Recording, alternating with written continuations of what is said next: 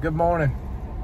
We are spraying thrips in cotton. Glenn and Donald, as you've seen in cornbread the other day, are putting out liquid fertilizer on the rest of the cotton. And me and my dad looked all yesterday morning and tried to find a good enough just on a stand, because the stand was perfect, but good enough reason, I guess, to keep the cotton that we're having to plow up. And been planting soybeans on the 23rd, 24th of June. Not ideal plant dates, but here we go. Only option at this point. I'll show you guys the cotton when we get there.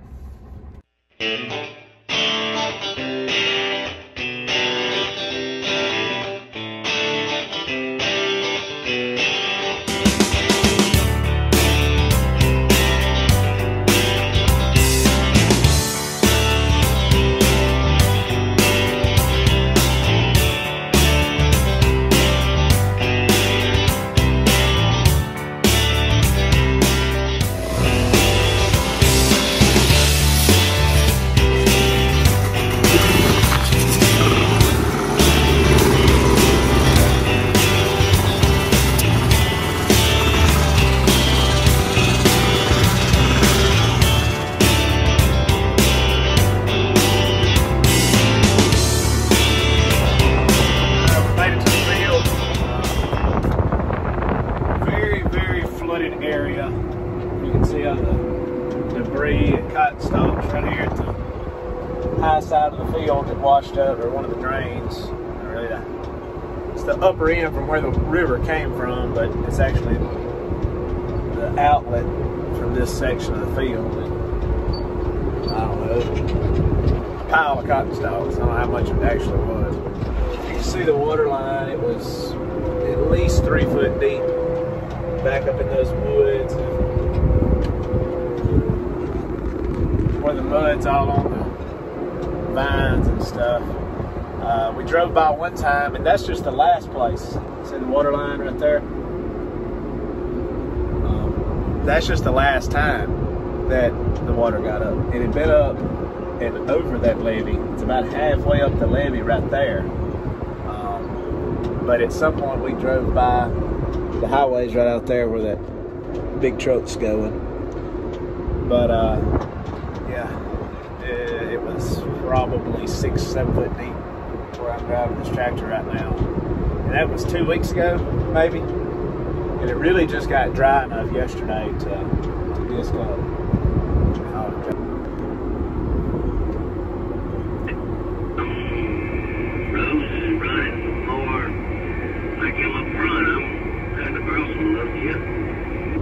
Yeah, 10-4, so I jump right straight up. You hate to see it, but that's all part of it. We're lucky to only have 35, 40 acres of cotton that we have to replant. Yeah, it's hard to, like one of my buddies said, it's hard to pick up and start over on right at the end of June. Lucky if the beans are up and going, unless it comes a little shower by the 1st of July, which super late. But I'm gonna go down here and show you that, and it wasn't the stand, as I've said before, it wasn't the stand of cotton, because all that came up perfect. If you can tell, it was that we planted it on May the 20th, 21st, 20 sometime in there, and on June the 1st, after it was up and going, a few days later, an inch tall, it literally stayed underwater from probably June 4th or 5th when it started raining until June the 12th. I say it stayed underwater. It got flooded. It's flooded from the river, which is right in front of us. Runs under the highway there, down into Enid Lake. It's Yachty River. It's gonna be alright. I bet it'll be fine. Anyway, backs up. Anytime it rains like 6 inches, 4 to 6 inches, it's going to get out for a little bit. Like I said, we got 16 in like 4 days, 16 inches here. It probably rained as much here as it did anywhere. I'm gonna jump out.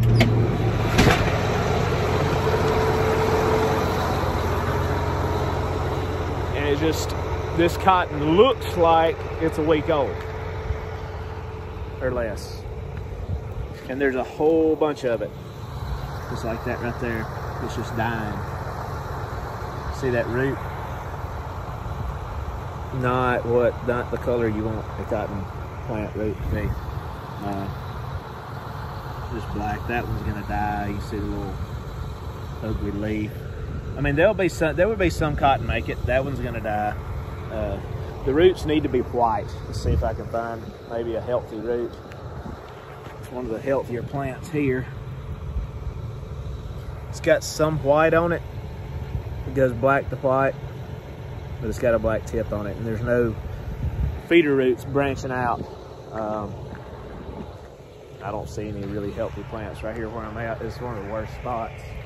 They were trying to do a stand count, claimed that there was not enough skips in the cotton to get an insurance, to do an insurance claim. Here's a healthy plant.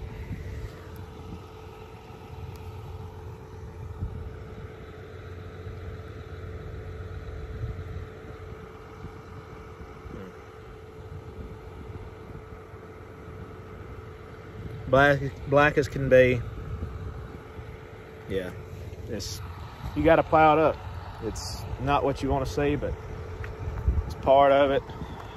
We could have spent another 50 acres in a day side dressing it and spraying it. We didn't spray it. We sprayed all the other on this farm. There's another 350 acres. Cotton's a month old or more. It's over a month old, and it looks like it's a week old, with dead roots and ugly leaves.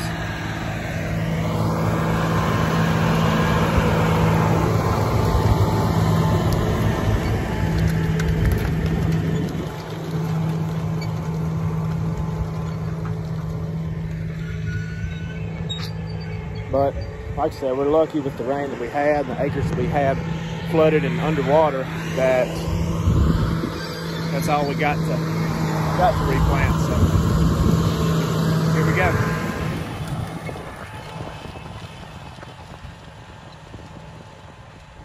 Here's a really good look at a plant that's still in the roots, in the dirt, where the roots are still in the dirt. You can see those little white feeder roots without having to. There's a seed actually that sprouted.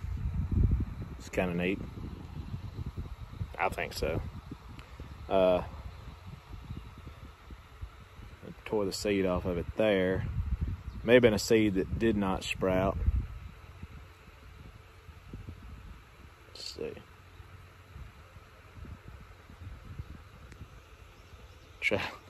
Try to hold the camera and carefully remove the dirt from the roots at the same time.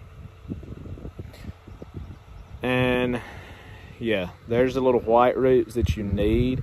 Like I said, this cotton probably would not have died. Probably not, maybe. A lot of it was dying, just day by day. But see that little black tip on the taproot, main root? Not good. Not good at all. Severely water stressed, drowned out a lot. It's the one we dug up, or pulled off of that. There's another one, just ugly roots, ugly leaves. Still green, not the green you want, but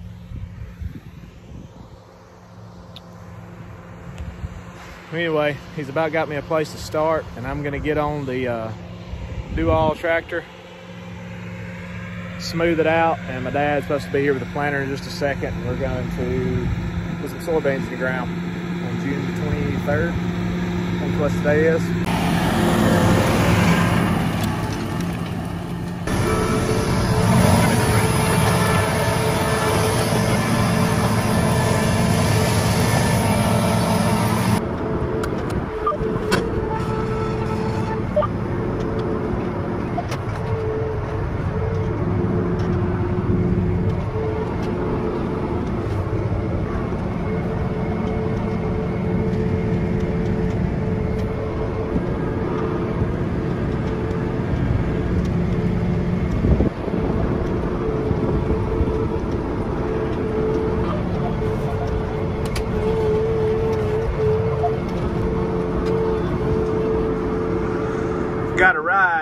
get me to go back and get my planters.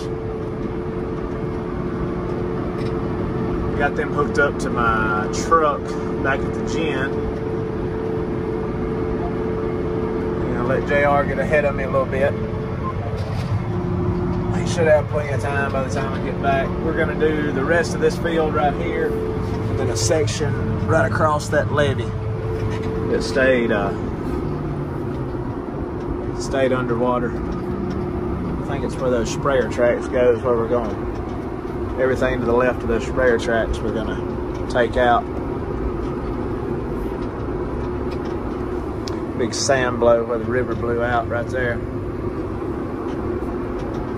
Keeping all this cotton in front of us. Obviously this lower end doesn't look too hot, but yep, going to get the bean planter.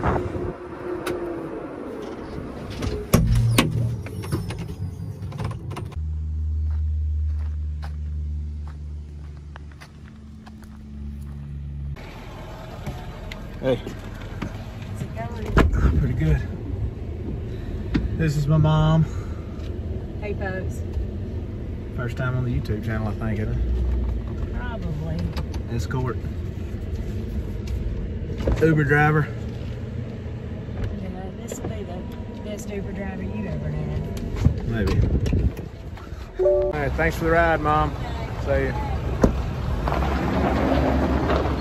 She's a good lady. Most of the time.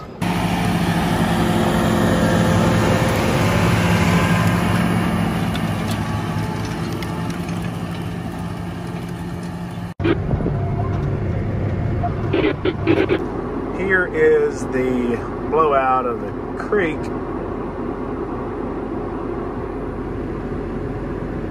That caused most of this damage. The river broke its levee right there, levee or berm or whatever you want to call it, and busted out, flooded this whole field. Right behind me is a really wet spot. I was trying to just cover some sprayer ruts that was made. We're going to save all that cotton from here back to that road that runs along there. You can see what he disc up around this sand blow, and yeah, those were the old cotton rows. You can see what's left from where the creek blew out, and then I guess it drained back out slowly here and through the other drains. But almost finished up with this place. There's one more we're gonna do, and right down the road. So here we go. Well, we got one positive for the day. Got our duck corn coming up, sprouted. If JR didn't cut it all up, he got a little too close someplace. I didn't get all of it. We'll put that back in. There may not be much more of that come up. Well, we made it to the new field. Me and JR had to stop and get a big log out of there.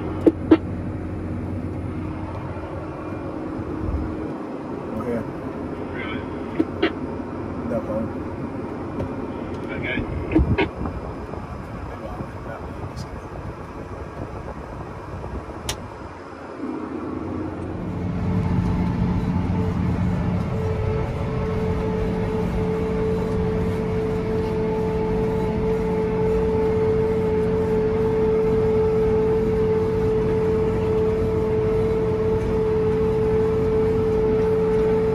Well, planting soybeans. Sure was tough to see all that cotton get plowed up, but we feel like our best interest for this particular fields have been better suited for soybeans instead of riding that cotton out. It was just wasn't looking very promising. But the stuff that was wet in the last duck hole video, it was dry enough now. JR disc it up, I do all it. That corn sprouting, and it looked pretty good for some soybeans to go on too. So that's 7 or 8 acres that more of the bucket to mix in. It's just a couple miles away from this right here. So we're steady rolling, and these are Jacob's planters. They're it's 15 rows on a 25-foot toolbar. We planted some later beans with them at the same time that we were planting. He was done early. Same time we were planting these last soybeans with the big planter, 1790, before it rained. They've been a perfect stand. Gonna wrap up the year planting with them. Get them back to him for next time.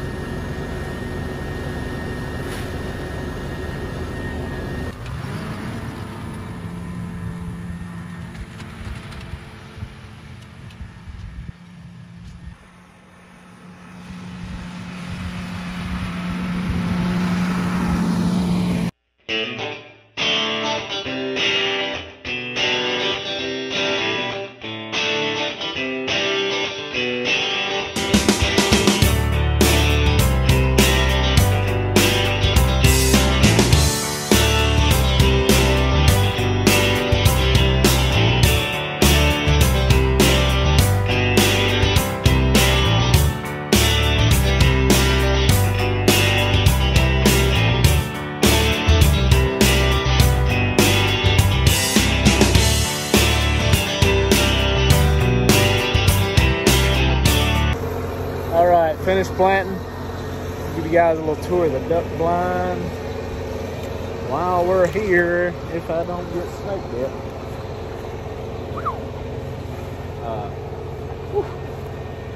A lot of cover. Anyway, that's it. You've been looking at it, been seeing it on the videos. Need to do a little work on the steps. Maybe a little brushing later on. Right now it should be okay. Like I said, a little renovating. They need to patch the roof. Lord have mercy, there's a lot of bugs in here. A lot of vines, which is good, I guess. A lot of shell boxes.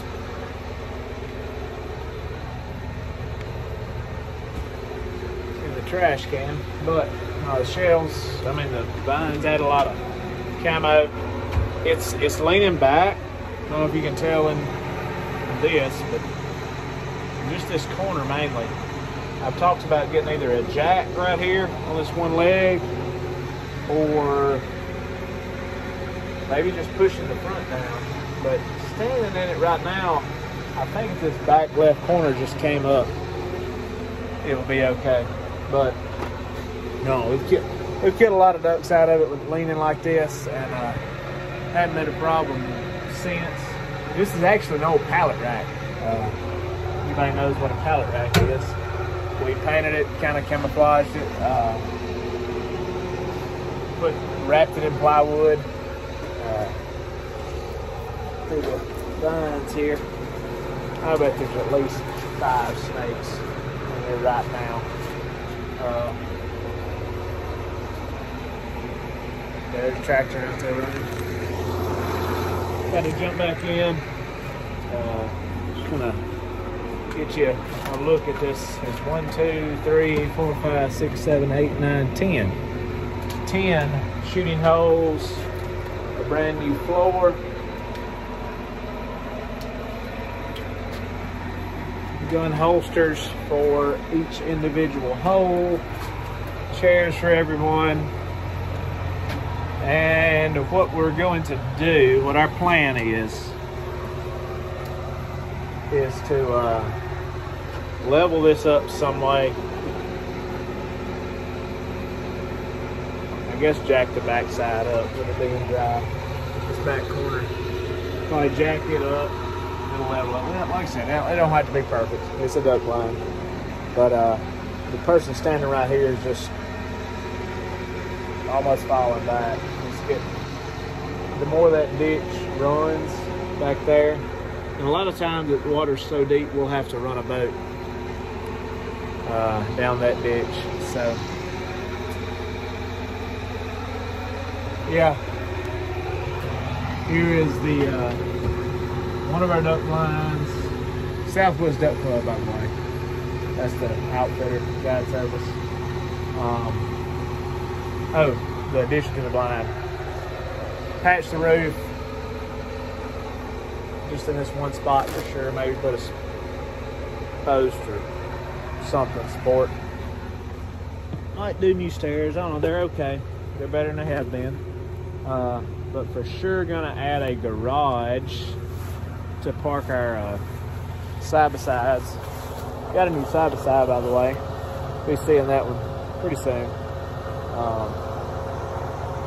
You have to watch the future videos to see what kind it is. But about right here, add a garage where we can pull in from the field. We're gonna drive through the field side-by-sides, bring it in right here, park beside the blind, and probably right in here somewhere where all this is grown up, have a grill or a griddle or something where we can whip up a hot breakfast, have it all covered to be from working ducks. Most of the time the ducks come from that down that side of the tree line, so we can camouflage that. We're usually good. We're always in the shadows until like 9:30, 10 o'clock. We very rarely hunt after 11 o'clock. Boats are killing me. Shorts are cool, but not at dusky dark when the mosquitoes come alive. Woo. God almighty. Anyway, I'm about to finish planting the beans out here. I'm about to just smash the ground with some with my tractor tires and kind of create a waterway while I'm for this duck hole. It's a little rough, if you can tell. A little cloudy. Last Sunday I just disc it up like 3 times, planted corn on it because it was supposed to rain, but it didn't rain. Here we are. Look at that water line. The water was actually, if you look at the water line, it was up over the floor of that blind, which very rarely happens. That's why we built it up on the pallet rack as high as we did, like 3.5, 4 foot off the ground. But I'm gonna get in this drain, pack my tires through them clods, let the water have a little direction. And yes, I've got a planter back there, but I don't have it down. Still have a vacuum on, but I'm not planting beans right now, so duck hole farming is not regular farming. We just do what we do. Shoot ducks if we get close enough. Thanks for watching, guys.